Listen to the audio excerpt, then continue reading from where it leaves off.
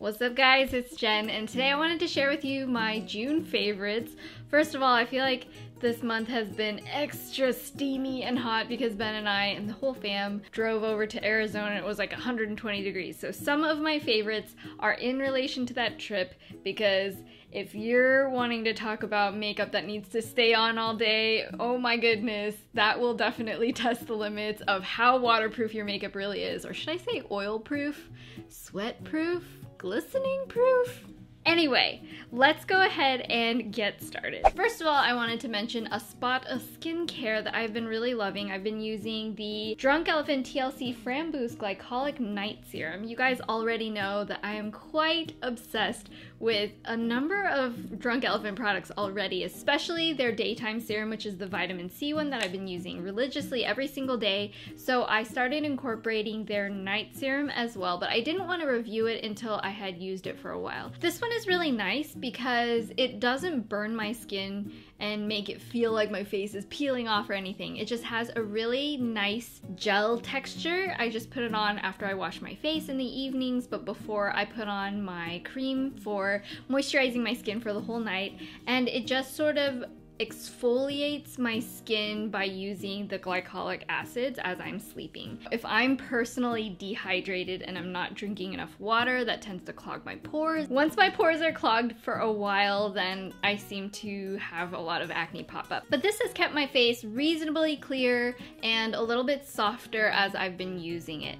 Normally, as time goes on, from when I have like, say a facial where I'm getting like a microdermabrasion going on where it really makes my skin a lot more refined, this has been helping in between those times to just not get that sort of rough texture that you get sort of like around your pores and everything when your pores especially get very clogged and your skin gets a little bit thicker. So I'm going to keep using this. I feel like it's been doing a really great job and it's not overly harsh. I saw in some of the reviews it broke a few people out, but that hasn't been the case for me, and I've really been enjoying it. Plus, I absolutely love the packaging. It's similar to their vitamin C serum as well. You just sort of twist it and then it pumps out. Next, I wanted to share with you guys a foundation that I have been super obsessed with. This is the Shiseido Synchro Skin Glow Luminizing Fluid Foundation. This has SPF 20 in it, which is really good for those of you who are always forgetful of putting on your sunscreen, or you just want a little bit extra protection in your foundation built in.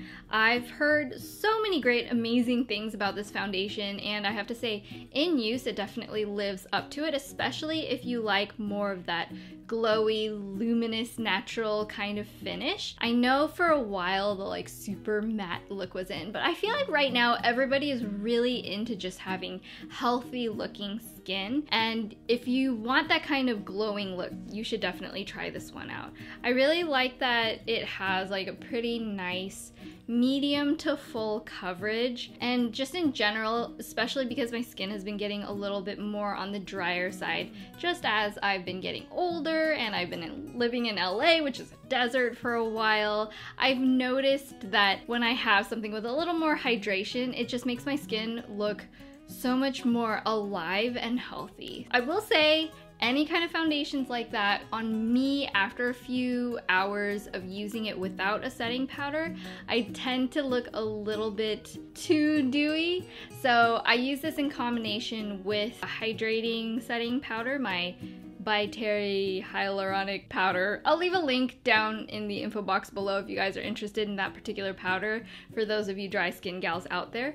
But I think this would work well if you have normal to dry skin. If you're a little bit on the oily side, you might want to pass this up because it is a little bit extra glowing, but it's perfect for those days where you don't want to look like you're wearing a ton of foundation and you just want to look really healthy. So for setting powder, along with the Decay, I've been really enjoying this one lately. This is just the Hourglass Ambient Lighting Powder, again, because I've been wanting more of a healthy, glowy kind of look without looking oily. This is one that I've been using, especially in the last couple of weeks. The shade that I use is Dim Light, which is a little bit medium light tone. What I really like about these powders is they're extremely finely milled, which means that the powders are really, really soft and buttery. And when they go on your skin, they don't really make you look like dried out like you would think a powder would do. It just sort of melts into your skin and gives a very airbrushed look.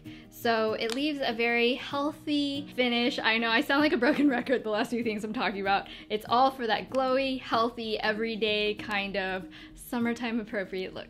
Okay, for real, I don't know how I went such a crazy long time without using a setting spray, but I just figured on those nights where I need to just have my makeup hold it together for a couple more hours longer, this has been such an incredible lifesaver. This is the Urban Decay All Nighter Makeup Setting Spray. I believe if you guys remember several years back, Scandinavia, I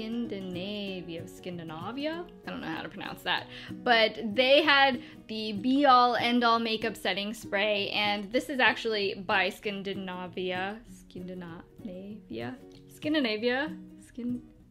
it doesn't matter. They make this setting spray and it's amazing. I just started using it regularly really in the last couple of months, and it has made such an insane difference.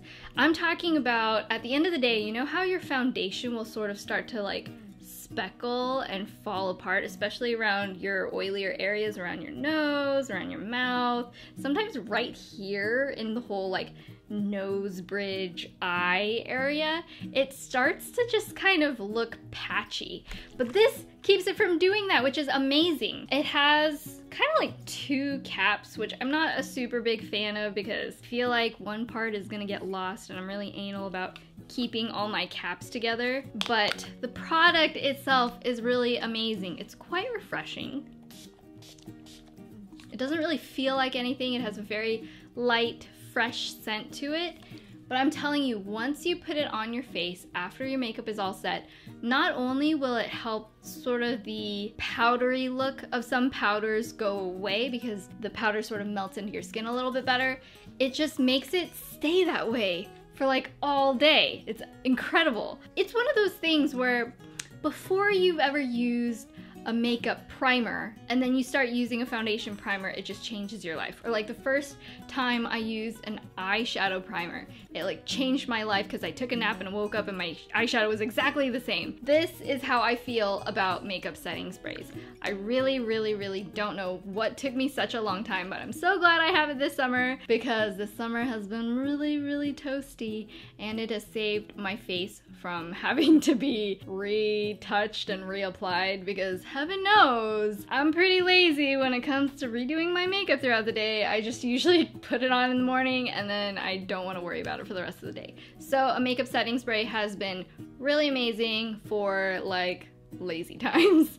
Just looking a little more fresh and professional without having to do any extra work other than spraying some watery mist onto your face, which feels nice in the first place. Finally, I wanted to talk about an eyeliner that I've been using. This is a brand I actually hadn't really ever heard of before, but they sell it, I think, on ASOS. And the brand is called Mina. This is the Pen Eyeliner, and it's not necessarily my favorite liquid liner, but it's definitely up there. And the reason why it makes it up there is because I feel like the design of the tip is a little more unique. It's very, very short, which means you have a lot of control when you're using it.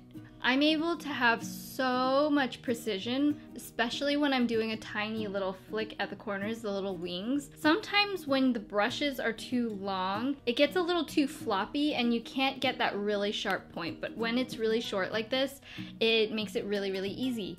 Unfortunately, the bad thing also about it being too short is sometimes I feel like when I'm trying to use the flat side of it to get a really thick line, it ends up touching the little plastic part, so it's kind of a good and bad thing. I really think it depends on your eye shape, but the formula itself works really well. It's very black, very pigmented, dries down very quickly. So I feel like it's definitely in the top ranks for those of you who tend to have eyes that want something a little more on the waterproof side, more opaque, very, very black, and you just have a little bit of a hard time controlling the longer brushes that that some of these pen eyeliners come with. I think especially those of you who need a thinner line, this is gonna be a really fantastic option. So that is about it for this month's favorites. I really hope you guys enjoyed watching. If you want to check out any of the products I talked about, as always, I linked them all in the links down below.